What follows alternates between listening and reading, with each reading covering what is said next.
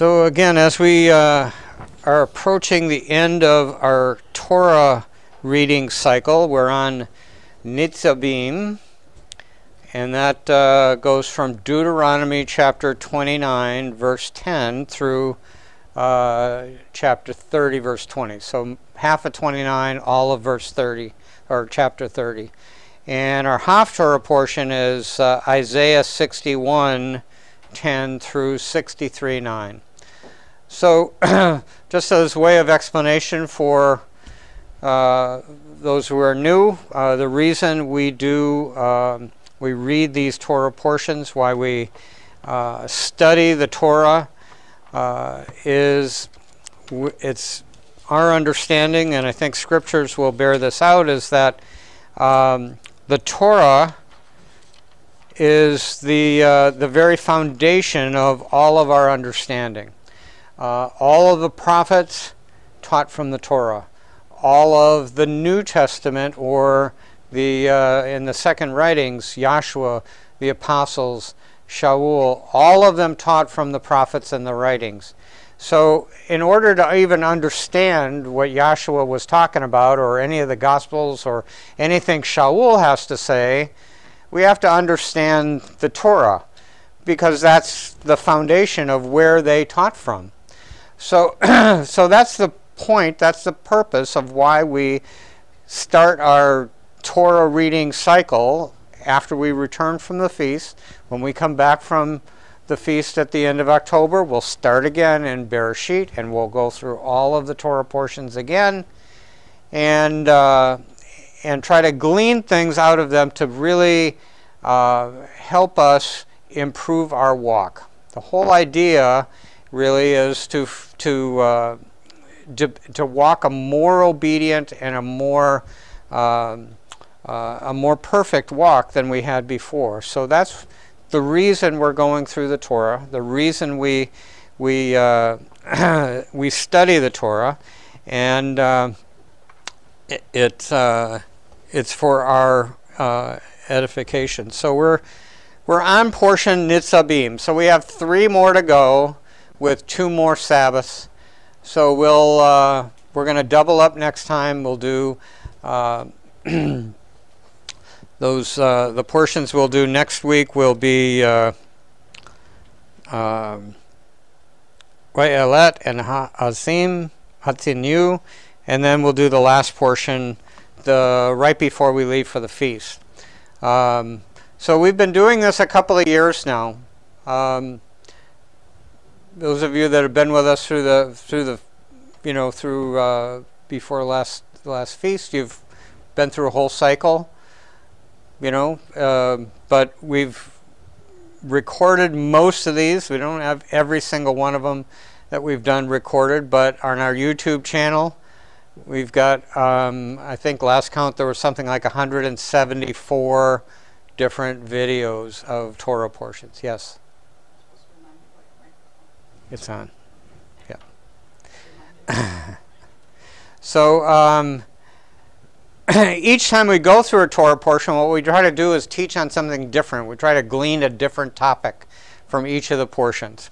So today, as we always do, we'll go through and sort of just summarize the portion. We'll kind of just talk about the high points as we start in chapter 29, verse 10. Mosheh has the Israelites renew the covenant just prior to his death. This is, Deuteronomy is written right before Mosheh dies, and it really sort of summarizes and brings out, all of the teachings of, the other 4 books.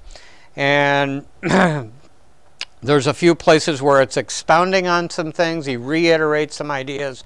But Devardim, the words, is the book that actually goes into the Ark of the Covenant.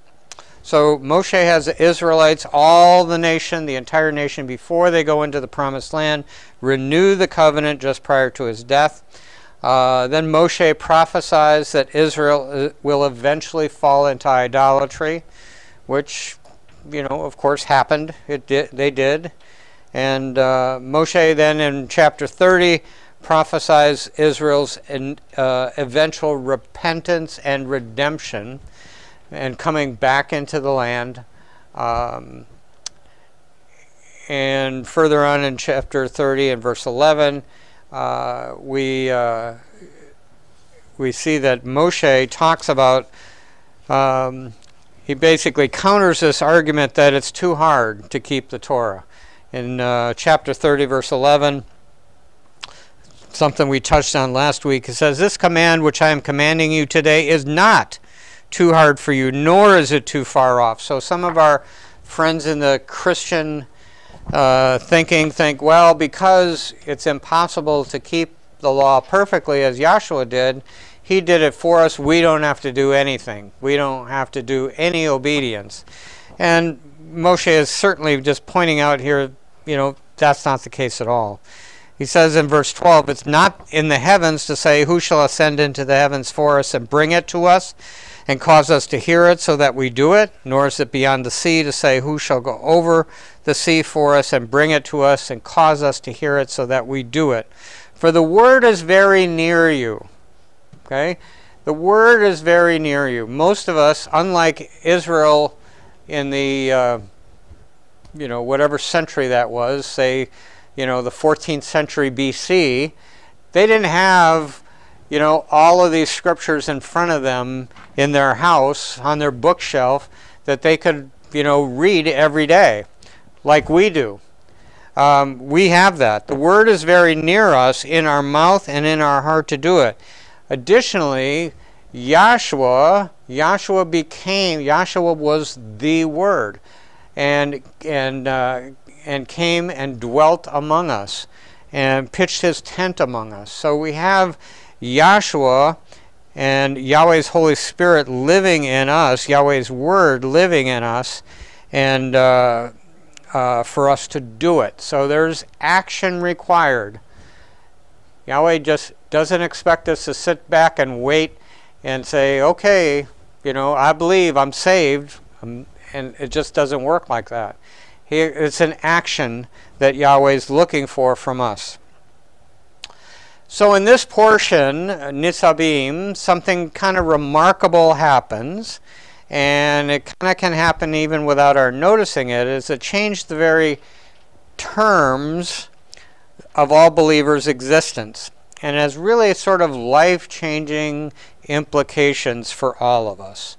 Mosheh renewed the covenant, and although this may not sound dramatic, it was dramatic, and we'll look at this here in as we go through this. We'll pick this up in verse 10 of Deuteronomy 29, as Mosheh is renewing the covenant. The first beginning of Niztzabim means you are standing, and verse 10 starts with, "All of you are standing today before Yahweh your Elohim, your leaders, your tribes, your elders, your officers, the men of Israel, your little ones, your wives, your sojourner who is in the midst of your camp, from the one who cuts your wood as the one who draws your water, so that you should enter into covenant with Yahweh your Elohim, and into his oath, which Yahweh your Elohim makes with you today, in order," this is why he's doing this, "in order to establish you today as a people for himself, and he himself be your Elohim, as he has spoken to you, as he has sworn to your fathers, Abraham, Yitzhak, and to Yaakov. And not with you alone I am making this covenant and this oath, but with him who stands here with us today before Yahweh our Elohim, as well as him who is not here with us today." So we weren't there. That was 3,500 years before we were born. But Yahweh's speaking to us through this covenant, and wants us to be part of this covenant. So, thus far in the history of humanity, as is recorded in the Torah, Yahweh has made 3 covenants so far. And the first we're going to look at is with Genesis, in Genesis chapter 9. And in Genesis chapter 9, this is the covenant he makes, not just with Noah, but with all of humanity, really. We'll pick this up in verse 9. Chapter 9, verse 9. And I establish my covenant, my agreement, my promise with you and with your seed after you and with every living being that is with you, the birds, the cattle, the beasts of the earth with you, and of all that go out of the ark, every beast of the earth. And I shall establish my covenant with you, and never again is all flesh cut off by the waters of a flood, and never again is there a flood to destroy the earth. And Elohim said, this is a sign of the covenant which I make between me and you and every living being that is with you for all generations to come. And I shall set my rainbow in the cloud, and it shall be for the sign of the covenant between me and the earth. Everything, every living being that exists on the earth, human beings, the animals, the birds, the beasts of the field, everything is included in this covenant. And he says, and it shall be when I bring a cloud over the earth, that the rainbow shall be seen in the cloud, and I shall remember my covenant, which is between me and you and every living being of all flesh, and never again let the waters become a flood to destroy all flesh. And the rainbow shall be in the cloud, and I shall see it to remember the everlasting covenant between Elohim and every living being of all flesh that is on the earth. And Elohim said to Noah, this is the sign of the covenant which I have established between me and all flesh that is on the earth. So, as we see here with this covenant, this rainbow, you know, it's no mystery, it's no big surprise that the enemy would use this sign of the first covenant Yahweh made as sort of a symbol of all opposition to everything Yahweh stands for. The enemy is not a very much an original thinker. You know, he's got to counterfeit everything. And that's one of the things he uses here, to counterfeit what Yahweh, this symbol that Yahweh gave to us, not only to all human beings, to all humanity, but all the animals, every living creature.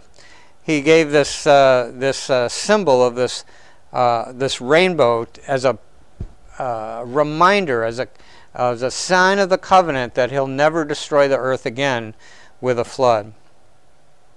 So the second covenant, and you'll see as we go through these, how they're a little different from the one before.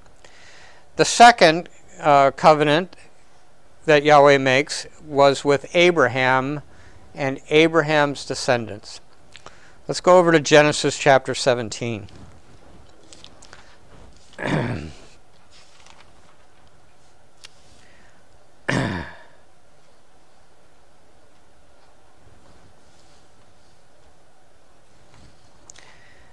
So Genesis chapter 17, we'll pick this up in verse 1, where he says, and it came to be when Abram was 99 years old, that Yahweh appeared to Abram and said to him, I am El Shaddai.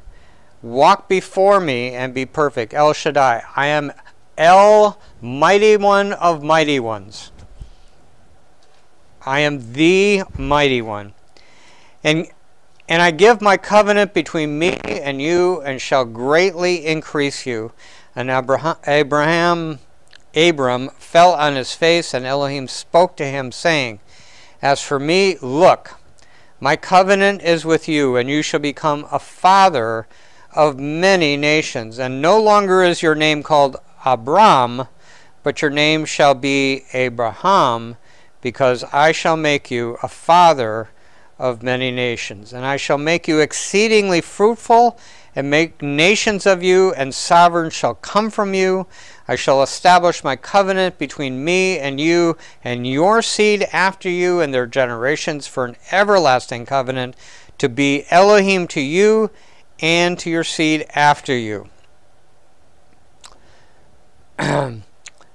Continuing on here in verse 8, where he says, and I shall give to you and your seed after you the land of your sojournings, all the land of Canaan, as an everlasting possession, and I shall be their Elohim. And Elohim said to Abraham, as far as you, guard my covenant, you and your seed after you, throughout your generations. This is my covenant which you guard between me and you and your seed after you. Every male child among you is to be circumcised, and you shall circumcise the flesh of your foreskin, and it shall be a sign of the covenant between me and you. And a son of 8 days is circumcised by you, every male child in your generations.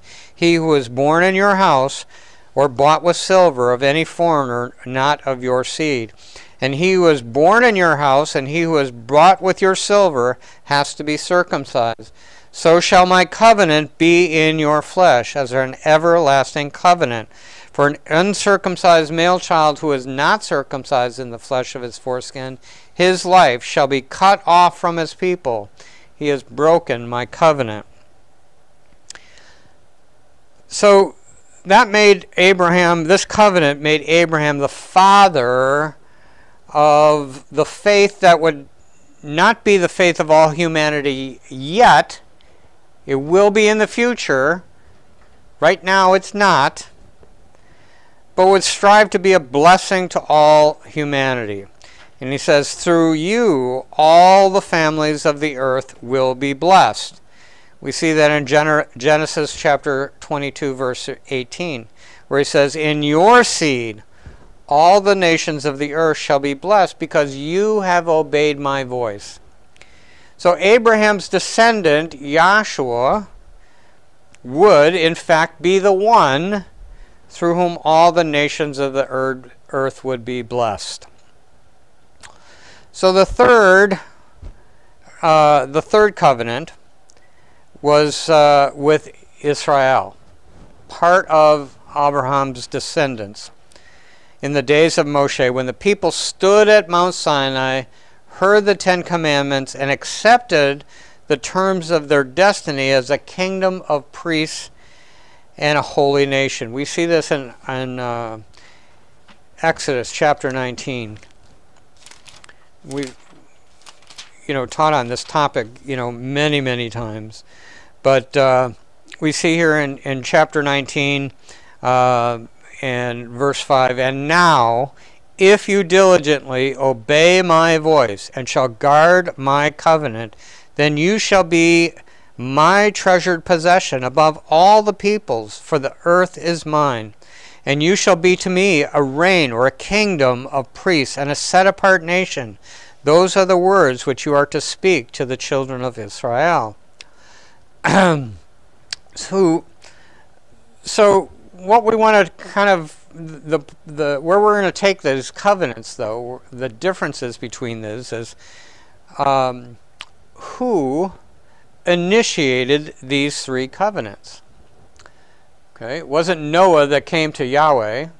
It wasn't Abraham that came to Yahweh and said, hey, I want to make an agreement with you. I want you to do something here. I want to come up with an agreement. It was Yahweh that initiated the process. It wasn't Noah, it wasn't Abraham, it wasn't Mosheh, or the Israelites who sought a covenant with Yahweh. It was Yahweh who sought a covenant with humanity, right?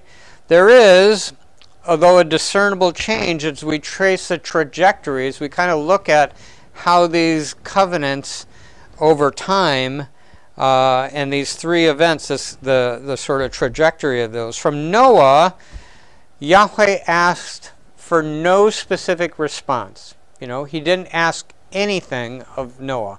He just said, this is what I'm doing. for everybody, not only you and your descendants, but all of the earth, right? And he didn't ask for a specific response. There was nothing that Noah had to do to show that he accepted the terms of the covenant. So, you know, you might have heard of these Noahide laws, you know, the 7 laws that that Jewish tradition would say, you know, came out of this. They're not in Scripture, other than a couple of these are in the commandments here.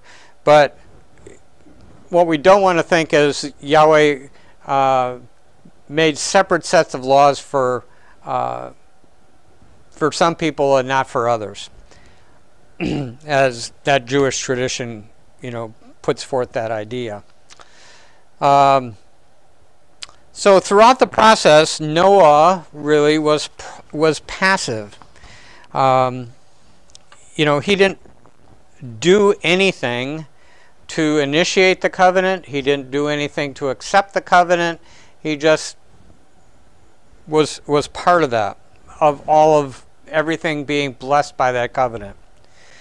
So the Abraham, things are a little different. Abraham, Yahweh did ask for a response, and it's sort of a painful one. The Hebrew word for circumcision is milah, and to this day we call it a brit milah. You know, when a child, a male child, is circumcised on the 8th day. So, you know, he did ask something of Abraham, and it's something, you know, sort of demanding an initiation ceremony. Let's go to back to chapter 17 of Genesis,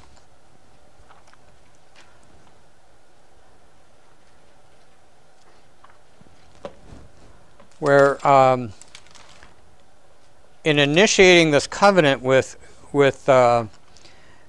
Abraham, he talks about that there would be a sign of this covenant, and it would be in the flesh of the men of the that were part of this covenant. Not the men, only the not the women, only the men. So it goes from verse 10 through verse 14. You can read that. We just read it a little while ago. But it's commands that a child be circumcised on the 8th day. So what does that have to do with us? Are we, you know, we're not going to get into a teaching specifically about circumcision. This is about this initiation ceremony, this acceptance of the covenant. So just as Sha'ul was falsely accused of teaching that circumcision was done away with, we're not going to go down that road right now, but we're going to talk about an initiation ceremony. Okay? Let's see what Sha'ul has to say about this. Let's go over to Romans chapter 2.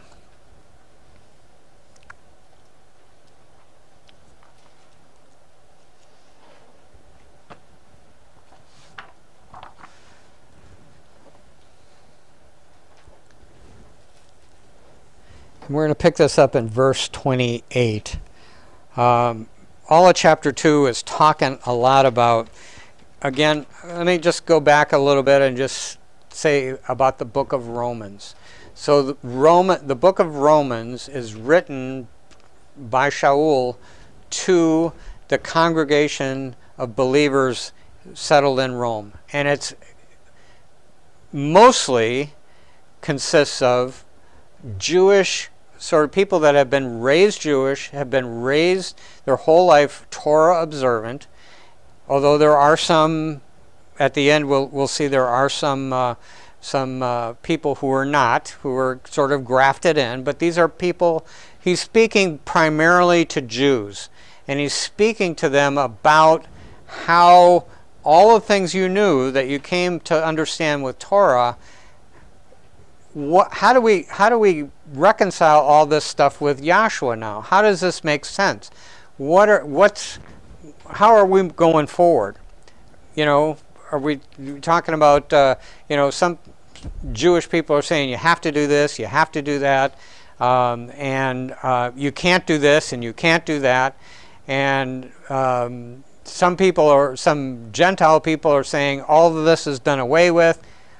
And we're going to see Sha'ul, who learned directly from Yahshua. He was taught directly by Yahshua, you know, in the Spirit. He was taken to Arabia and taught for 3 years by Yahshua personally. And this is all inspired writing. This is the words inspired by Yahshua and Yahweh to Sha'ul. So as he's talking here about circumcision, things can be kind of confusing a little bit if you take some of this out of context. And he's talking about primarily the theme of Romans and the theme of especially in chapter 2, is that, as we've taught before, that, you know, the Jewish sort of ditch of the way, you know, kind of leads people to think all you have to do, if you just follow these rules, you will be saved. You can earn your salvation by your works, right? And Sha'ul is refuting that idea of mainstream sort of Pharisaical Judaism, you know, that was being taught at the time of Yahshua, at the time, really the 1st century, really from the time of the return from Babylon, from the exile. This system of, you know, rabbis and the 613 commandments and all this stuff came into the understanding of Pharisaical Judaism that, you know, obedience is what saves you. Right? That's the whole concept of, oh, let's build a fence around the law, right?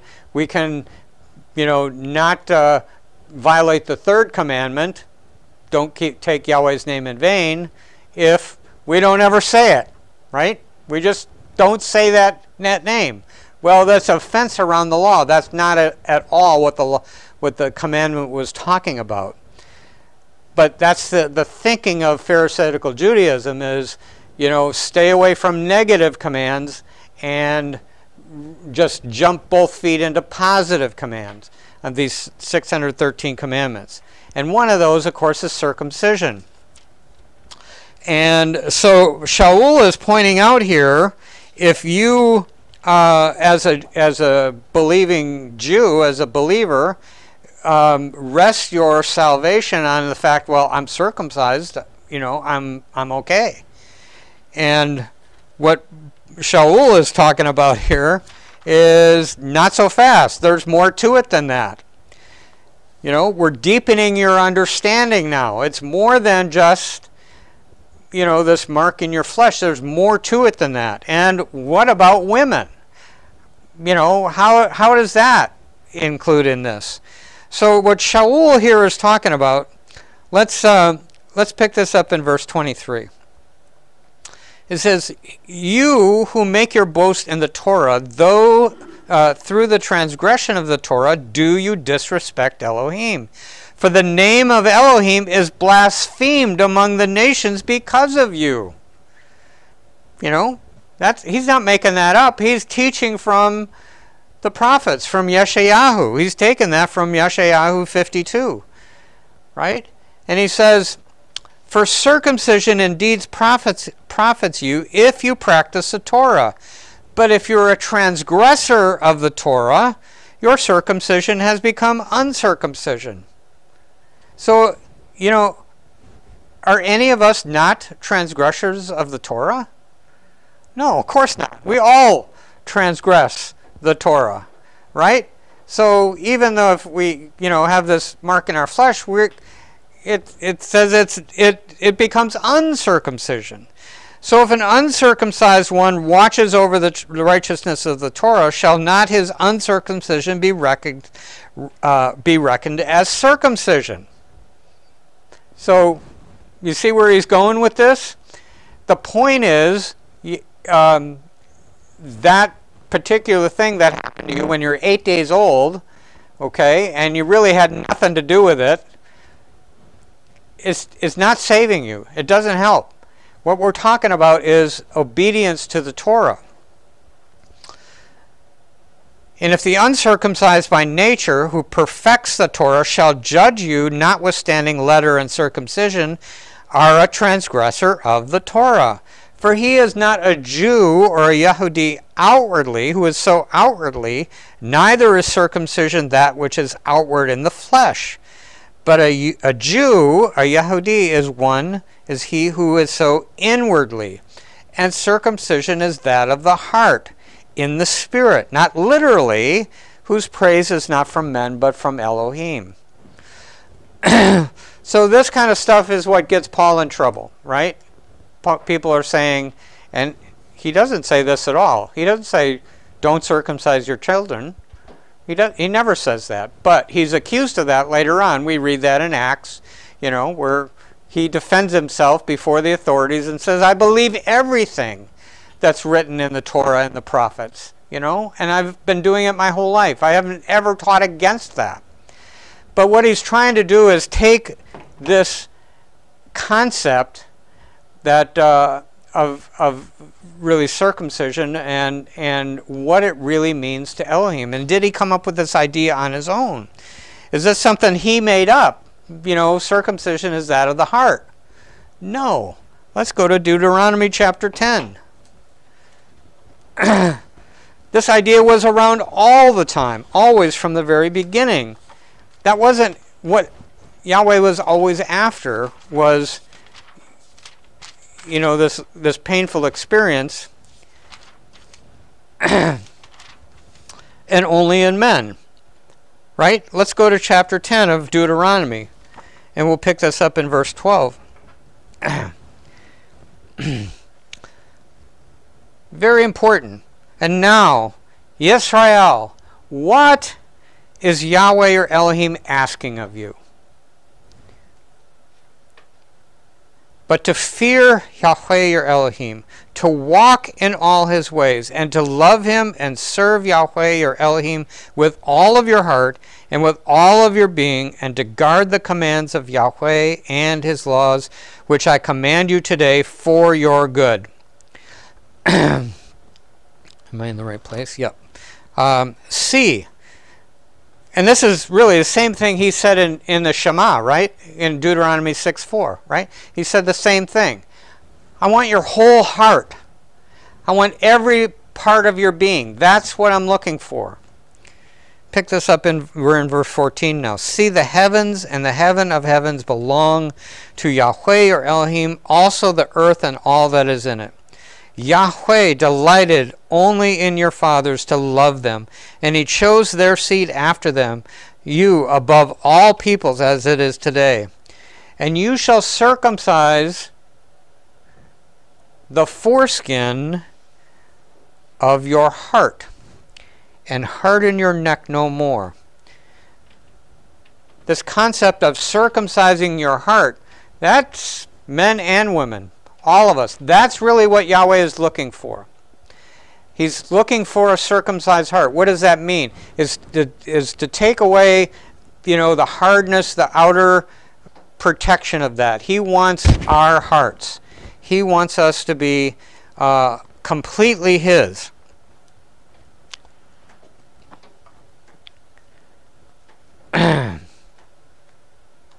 We also see that in this very Torah portion here in Deuteronomy chapter 30. He says the same thing. We'll pick this up, Deuteronomy chapter 30, verse 6. And he says, Yahweh, your Elohim, shall circumcise your heart and the heart of your seed to love Yahweh, your Elohim, with all your heart and with all your being, so that you might live. And Yahweh, your Elohim, shall put all these curses on your enemies and on those who hate you, who persecuted you. So this idea that Sha'ul was, doing away with physical circumcision, no such thing. He never says that. You know, he never says don't circumcise children. You know, as just an aside, you know, we find out here in the 21st century, 20th century, that, remarkably, when a new child is born, a male child, when a child is born, the vitamin K level, which is what causes blood to coagulate, is strongest on the 8th day. Happens the 8th day, that's the strongest. Is that a coincidence? No, I don't think so. So, you know, the point is here, we're not going into an in-depth study on circumcision, but we want to understand the concept of our agreement with Yahweh's covenant. So we do that at baptism, immersion into Yahshua's name, right? So a lot of people think that they're baptized. They think they've been sprinkled, or, you know, even if they're dunked, they're Father, Son, Holy Ghost, that kind of thing. You know, that's not a proper immersion. We're talking about immersion in Yahshua's name, and then receiving Yahweh's Holy Spirit by having hands laid on them by a qualified, ordained elder. And Sha'ul explains this initiation ceremony, you know, that is very important to the covenant. Let's go to Colossians chapter 2. Colossians chapter 2. So you can see some of the things that we're reading here. It's very easy to take one or two sort of verses together and maybe make a doctrine out of that, which is something we never want to do. We want to take all of Yahweh's word together and understand true, proper doctrine. Colossians chapter 2. And we're going to pick this up in verse 11. It says, "In him you were circumcised with a circumcision not made with hands, in the putting off of the body of the sins of the flesh, by the circumcision of Messiah." So how does that happen? Verse 12. "Having been buried with him in immersion, in baptism, in which you were also raised with him through belief in the working of Elohim who raised him from the dead."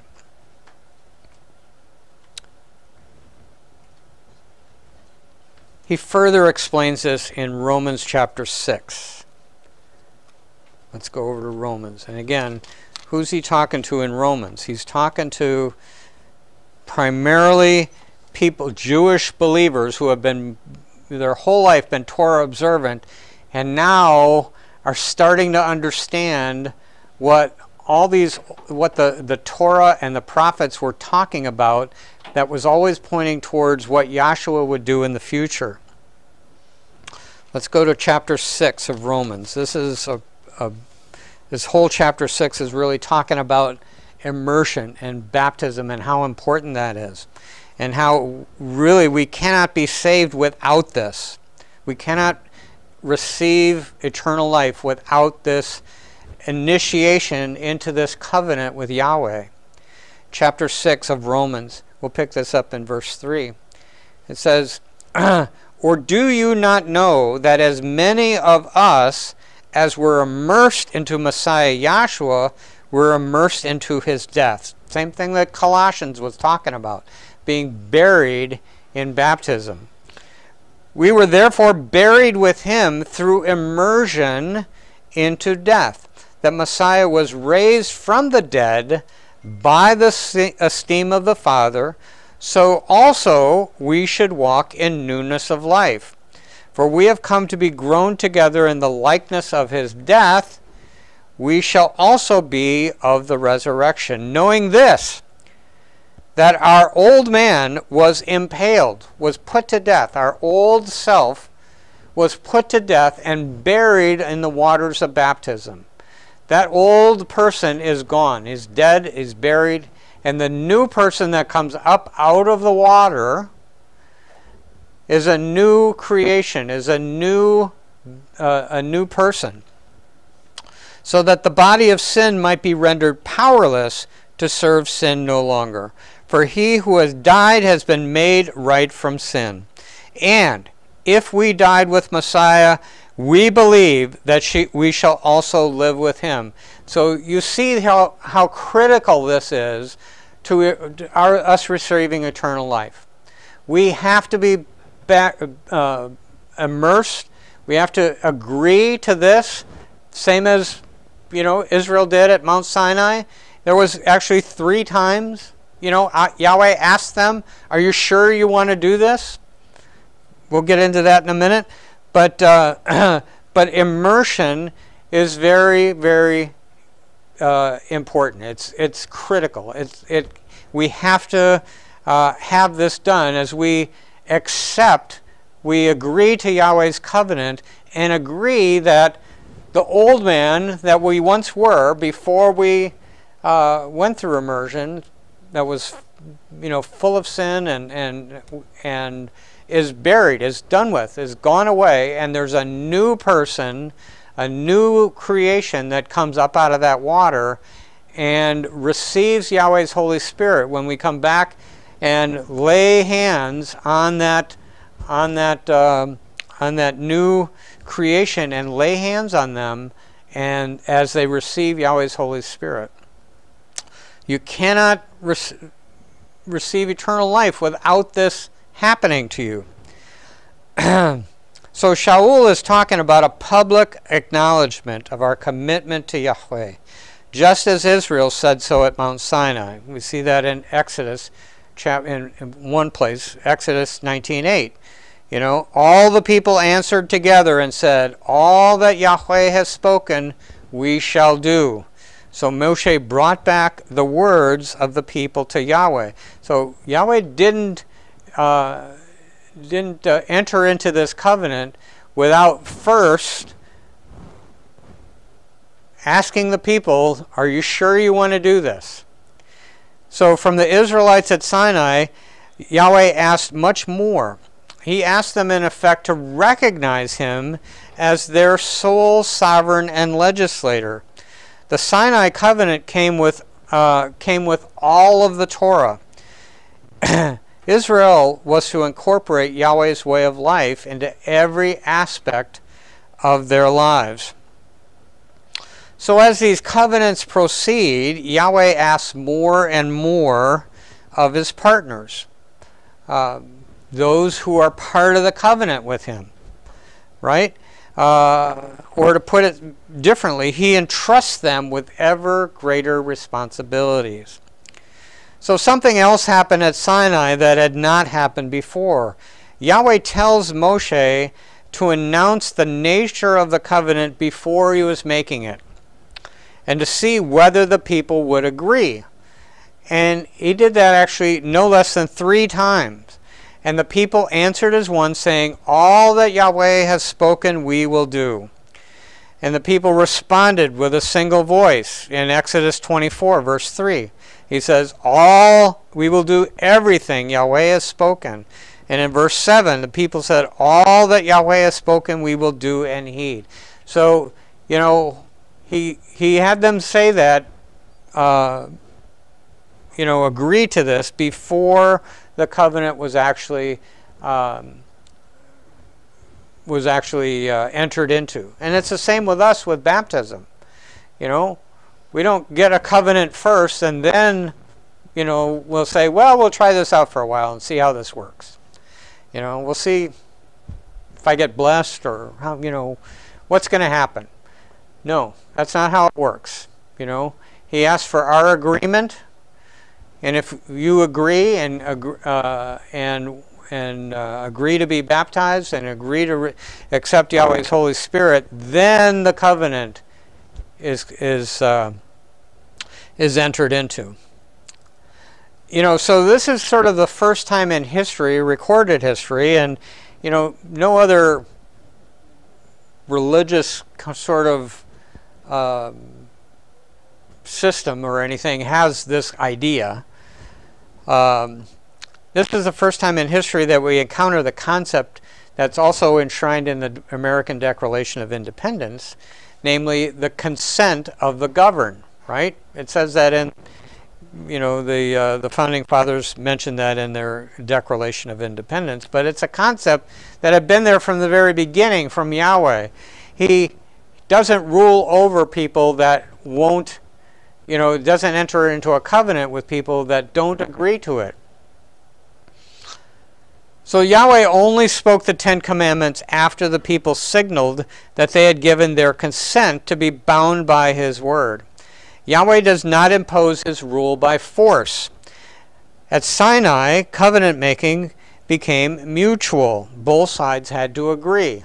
Now, in the future, when Yahshua returns, it's going to be a little bit different circumstances. There won't be the consent of the governed. Everybody is going to be part of Yahweh's kingdom, and those that refuse will try to bring them along. But if they don't, their end will be, of course, the lake of fire.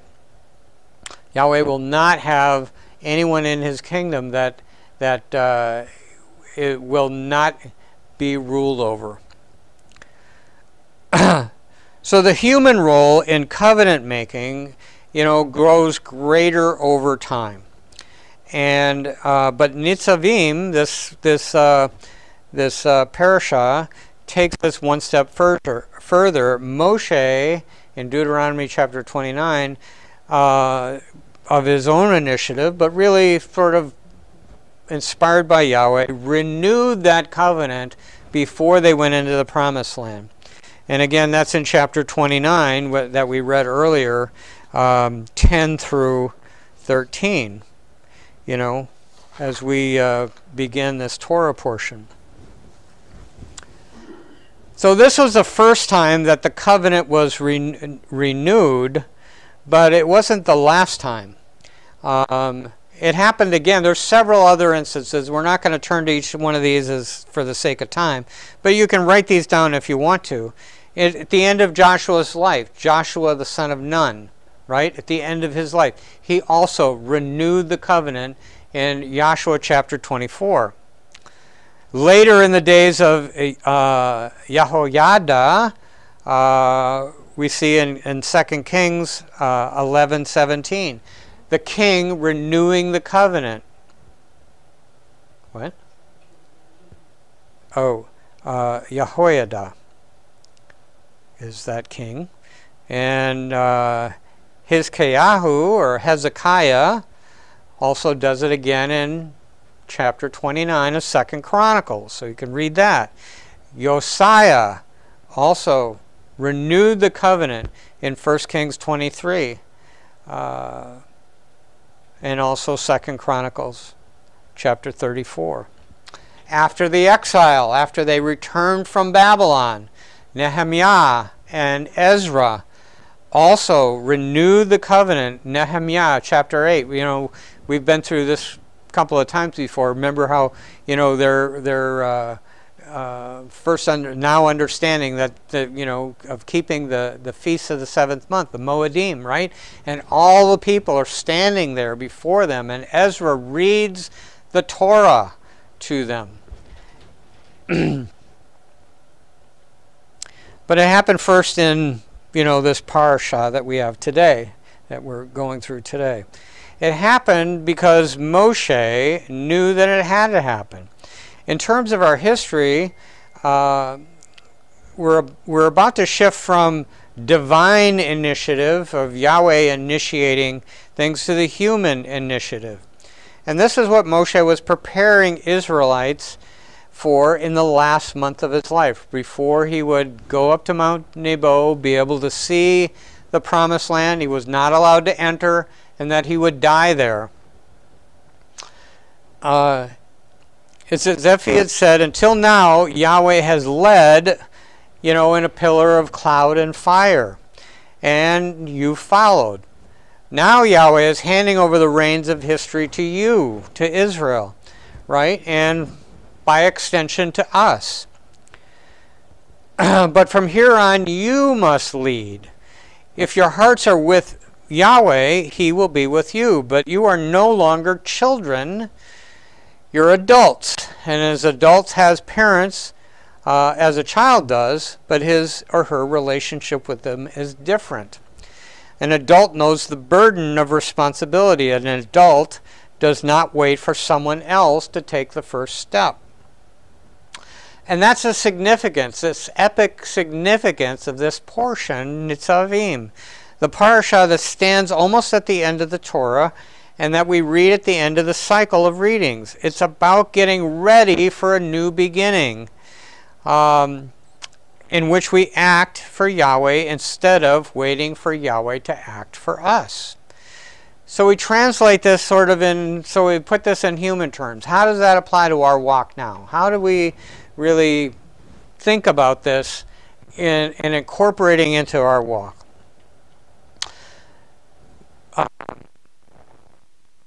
And if you think about this in human terms and apply it to your walk on the way, you'll see that how life-changing it can be. So, for example, maybe you're feeling like you're not getting the kind of encouragement you think you ought to be getting from other believers or from elders or leaders or something like that. And you're working hard, but you're not really feeling like you're making any progress. And you need support at moments like this, because taking risks and suffering inevitable criticism that we all get as we're, walking this way of, having to ask off from work on the Sabbath, having to, why won't you do something on the Sabbath? Those kinds of things. We all face those kinds of inevitable criticism, and it can be emotionally draining. But, maybe encouragement doesn't come. So what if we turn that around? What if instead of waiting to be encouraged, we look for somebody else who needs encouragement? What if I did for someone else that I was hoping someone would do for me? That can be life-changing. It can give you strength like you've never had before. So we can begin to formulate this sort of as an ethic in our life, sort of a way we think. We don't wait to be praised, we praise others. We don't wait to be respected, we respect others. We don't stand on the sidelines criticizing others. Do something yourself to make things better. Don't wait for the world to change. Begin the process yourself and then win others to that process. You've probably seen Facebook memes that have this saying, be the change that you seek in the world. And that's kind of what Niztzabim is really talking about, is taking the initiative, taking it on ourselves to do this. Not just, like in the first covenant, it just sort of happened. We didn't have to do anything. There was nothing to it. As we get to the covenant at Sinai, now there's something we have to participate in. We have to agree to this. So that's what Mosheh was doing in the last month of his life. In that long series, as we see in Devardim, Devardim consists of this long series of public sort of instruction and addresses that he speaks to Israel, culminating in this great covenant renewal ceremony that we see in today's Parasha. Deuteronomy marks the end of the childhood of Israel. From there on, Israel became Yahweh's call to human responsibility for us. Faith is not waiting for Yahweh. Faith is a realization that Yahweh is waiting for us to act. And that brings us to this life-changing idea. Whenever you find yourself distressed because someone hasn't done for you what you think they should have done, turn that thought around and then do it for them. Don't wait for the world to get better. Take the initiative yourself. The world is waiting for you. So I hope this has been a blessing to you. We'll end the teaching there and say